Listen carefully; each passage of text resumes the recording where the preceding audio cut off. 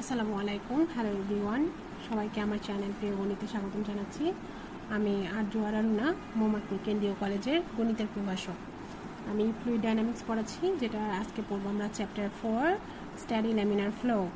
তো study laminar flow পড়ার আগে প্রথমে একটু প্যারালাল ফ্লো সম্পর্কে একটু ধারণা লাগবে। প্যারালাল ফ্লো, এটার নামের সাথে এটার ফ্লোটার মানে সামঞ্জস্য আছে। সেটা হচ্ছে প্যারালাল ফ্লো হবে তখন যখন only one velocity component is different from zero, মানে কোনো একটা ভেলোসিটি কম্পোনেন্ট মানে ভেলোসিটি থাকবে, বাকিগুলো জিরো হবে।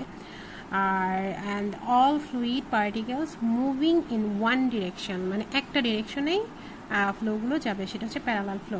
তো প্যারালাল ফ্লো এই চ্যাপ্টারে প্রথম যে থিওরিটা খুব ইম্পর্টেন্ট তোমাদের, সেটা হচ্ছে যে steady parallel flow through a straight channel.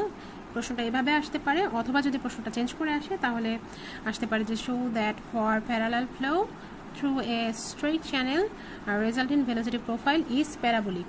যে কোনো একটা প্রশ্নে আসুক না কেন, অ্যান্সার সেম। সো এটা বিভিন্ন সালে আসছে, 10, 13, 14, 16, মেইনলি রিসেন্টলি 17, 19, এরকম বিভিন্ন সালে এই প্রশ্নটা আসছে। তো প্রথমে আমি এটার সমাধানটা আজকে করে দিচ্ছি। প্রথমত এই যে আমি চিত্র এঁকেছি, এটার একটু বর্ণনা দিতে হবে। এটা কি প্যারালাল ফ্লো। এখানে আমি এমনভাবে চিত্র এঁকেছি যে একটা নির্দিষ্ট পাইপের মতো ধরো যদি চিন্তা করা হয়, একটা চ্যানেল চিন্তা করা হয় যেটার দুইটা প্যারালাল ওয়াল আছে এবং এর মাঝখান দিয়ে কোনো ফ্লো যাচ্ছে। ঠিক আছে, ফ্লোটা এখানে যদি যাচ্ছে, সে যদি এক্স ডিরেকশনে যায়, আমি এখানে একটু দেখে দিয়েছি যে ওয়াই ডিরেকশনটা যদি এভাবে থাকে, যে ওদের উপর লম্ব আকারে যদি ওয়াই ডিরেকশন হয়, এবং এক্স ডিরেকশনের মধ্যে দেখো যখন কোনো পাইপের মধ্যে দিয়ে পানি যাবে, তখন যাওয়ার এই চিহ্নটা দিয়েছি এমনভাবে যে পানিটার ফ্লো এই মাঝখান বরাবর একটু দ্রুত গতিতে যাবে, আর এই সাইডে একটু গতিটা একটু স্লো থাকবে। তোমরা বুঝতে পারছো কেন, যে যেখানে সাইডের ওয়ালে যাদের যে ঘর্ষণ হচ্ছে, এর ফলে এখানের ফ্লোটা একটু ধীরে যাবে, এই জন্য এখানে পানিটা এরকম করে বের হবে, রাউন্ড হয়ে বের হবে। তো তুমি এখানে প্রথমে কিছুদের বর্ণনা দিবে যে আমরা একটা কনসিডার করলাম একটা চ্যানেল যেটা দুইটা two parallel flat Waals, and let us consider that the flow is be steady, মানে স্টেডি হবে, এটা চিন্তা করে নিতে হবে, এবং incompressible fluid অবশ্যই, এবং x direction, let x direction be the direction of the flow, মানে ফ্লোর ডিরেকশনটা হবে x ডিরেকশনে, and y is the direction normal of the flow, এই ফ্লোর উপরে লম্ব আকারে থাকবে y ডিরেকশনটা, এটা মূল বিন্দু এরকম চিন্তা করলে। and the distance between the plate is 2b, এই প্লেট দুইটার দূরত্বটা হচ্ছে 2b, এই যে এখান থেকে এই দূরত্ব যতটুকু এখানেও সেম দূরত্ব হবে। সো দুইটা মিলিয়ে 2d চিন্তা করা হয়েছে। এখন আসো, আমরা নেভিয়ার-স্টোক ইকুয়েশন পড়েছি for 2d steady flow, and যদি 2d স্টেডি ফ্লো হয় সেখানে দুইটা ডিরেকশনে পড়েছি, একটা হলো এক্স ডিরেকশন আর একটা হচ্ছে ওয়াই ডিরেকশন। এক্স ডিরেকশনে তার নেভিয়ার-স্টোক ইকুয়েশনটা আমি আগেই লিখে রেখেছি, যেটা হচ্ছে rho you del you by del x plus V del you by del Y equal to minus del P by del x plus mu del square you by del x square plus del square you by del Y square. এখানে ইউগুলোকে V করে দিলেই সেটা হচ্ছে Y ডিরেকশনের আমাদের নেভিয়ার-স্টোক ইকুয়েশনের দুটো equation আমি আগেই লিখে রেখেছি ভিডিওটা শর্ট করার জন্য। And with the continuity equation হচ্ছে del you by del x plus del V by del Y equal to 0, UV মাধ্যমে এখানে প্রকাশ করা আছে। ওকে, ভি ইউ ও ইউ এগুলো হচ্ছে ভেলোসিটি। সো এর পরবর্তীতে by definition of parallel flow এর ডেফিনেশনে আমি আগেই বলেছিলাম যে প্রথমে বললাম যে only one velocity component is different from zero.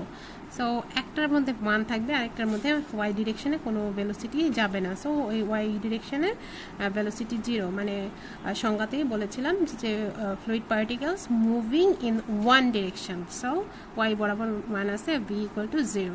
So এটাকে ডেরিভেটিভ যদি, এটা কিন্তু Y equal to Y of you of Y component, এবং ইউ যদি ইউকে এক্স দ্বারা ডেরিভেটিভ করো তাহলে কিন্তু 0 হবে, যেহেতু এটা হলো ওয়াই কম্পোনেন্ট, ওয়াইয়ের আকারে ভ্যালু নির্ণয় করা। সো এটাকে এক্স দিয়ে ডেরিভেটিভ করলে 0 হবে, আর একে ডাবল ডেরিভেটিভ করলে অবশ্যই 0 হবে, আর ভি তো এমনিতেই 0।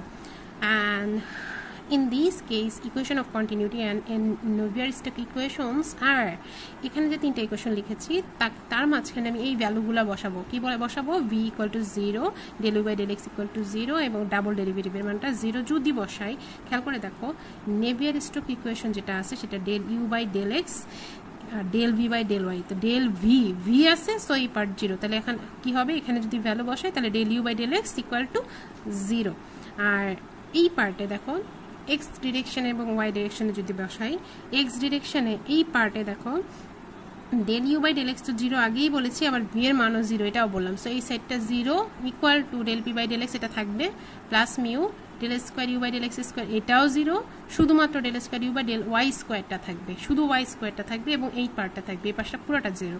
আর এই সেকেন্ড ইকুয়েশনে এখানেও দেখো এখানে ভি আছে, সো এই বাম পাশ সম্পূর্ণ জিরো, আর এখানে পি এর পার্টটা থাকবে ডেল পি বাই ডেল ওয়াইটা থাকবে, আর এখানেও দুইটা ভি আছে, সো এই পুরো পার্টটা জিরো, তো এখানে পার্ট থাকবে দুইটা, এখানে থাকবে একটা। সো এই যে দেখতেই পাচ্ছ যে প্রথমে এটা হচ্ছে কন্টিনিউটি ইকুয়েশনের মান এটা আসছে, আর বাকি দুইটা হলো নেভিয়ার-স্টোকসের ইকুয়েশন ছোট হয়ে গেছে। সো এই পার্টটা থেকে আমরা বুঝতে পারতেছি যে এই লাস্ট পার্টটা যে পি প্রেশার পার্টটা এখানে বলছে ওয়াই সাপেক্ষে ডেরিভেটিভ করলে মান জিরো হচ্ছে, তার মানে পিটা হচ্ছে পি ওয়াইয়ের ফাংশন, যেখানে এক্স এর ফাংশন, যেখানে ওয়াই সাপেক্ষে ডেরিভেটিভ করলে জিরো হয়। সো এই 3 নম্বর পার্টটা থেকে আমি P equal to P of x লিখতে পারতেছি। আর বাউন্ডারি কন্ডিশনটা কি? বাউন্ডারি কন্ডিশন হচ্ছে যদি ইউ ইকুয়াল টু জিরো হয় দেন Y equal to plus minus V, যেখানে ভেলোসিটি জিরো সেখানে Y equal to plus minus V. তুমি চিত্রতেই দেখাচ্ছি, একটু দেখবো, এইখানে দেখো এই জায়গাটায় ভেলোসিটি জিরো, এই দুই জায়গায় যদি জিরো থেকে থাকে তাহলে সেখানে একবার প্লাস বি একটা মাইনাস বি, সো এই দুটো হচ্ছে boundary condition.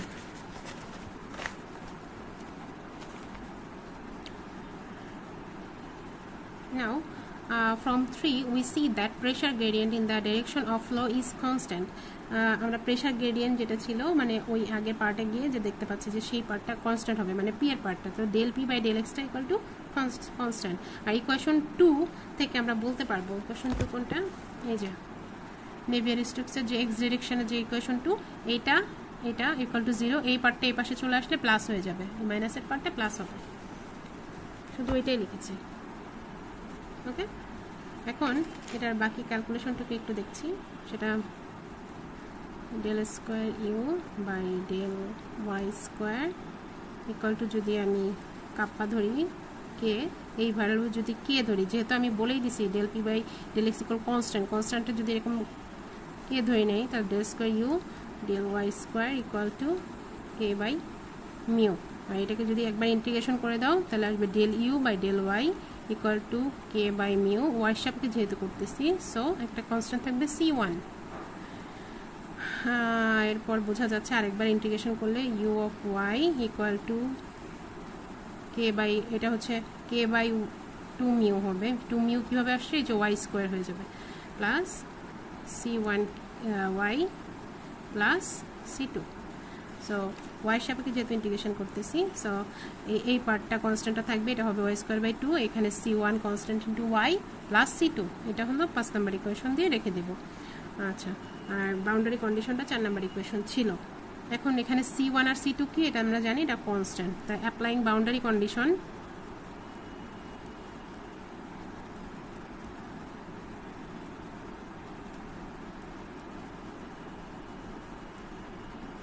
applying boundary condition u of y এর ভ্যালু হচ্ছে যদি 0 equal to K by 2 mu y square, y এর মান ছিল b প্লাস মাইনাস b, যে বাউন্ডারি কন্ডিশনে বলা ছিল u ইকুয়াল টু যদি 0 হয় দেন y equal to plus minus b, b বসাই দিলে এখানে হয়ে যাবে b স্কোয়ার আর প্লাস C1b প্লাস C2। আচ্ছা, একটা ছিল প্লাস b, একটা ছিল মাইনাস b, সো দুইটা ইকুয়েশন হবে equal to K by 2 mu, এটা স্কোয়ার করলে বি স্কোয়ার নর্মালি থাকে, মাইনাস C1b, একবার প্লাস বি একবার মাইনাস বি বসাই দিলাম।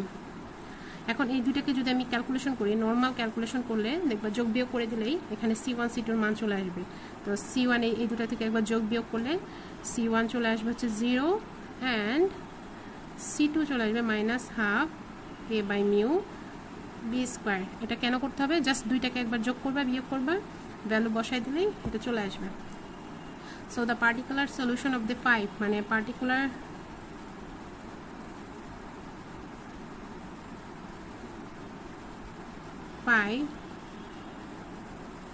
becomes ইউ অফ ওয়াই, এই যে এখানে মান বসাচ্ছি, you of Y equal to Y square minus K by 2 mu B square. এই যে এই C2 C1 এর ভ্যালুগুলো বসিয়ে এখানে C1 এর মান বসানো হয়েছে আর C2 তো 0 মান বসানো হলে এখানে থাকবে, অতএব you of Y equal to, যদি কমন নাও, কমন নেওয়া হলো minus K by 2 mu, common নিলে থাকবে B square minus Y square, অথবা এটাকে লেখা যায় minus 1/2 mu del P by del x, B by del x B square minus Y square. কী করছি, এই যে কে এর মানটা, কাপ্পার মানটা বসাই দেওয়া হয়েছে del P by del x. এইটাই এই ইকুয়েশনটাই হচ্ছে parallel flow through a straight channel and this is the profile and which is parabolic. এটুকু লিখলেই প্যারাবোলিকেরটা প্রমাণ হয়ে যাচ্ছে। তো আশা করি এটা বুঝতে পেরেছ। নেক্সট দিন অ্যানাদার ওয়ান। তো আজকে এ পর্যন্তই থাকুক, সবাই ভালো থাকো, আল্লাহ হাফেজ।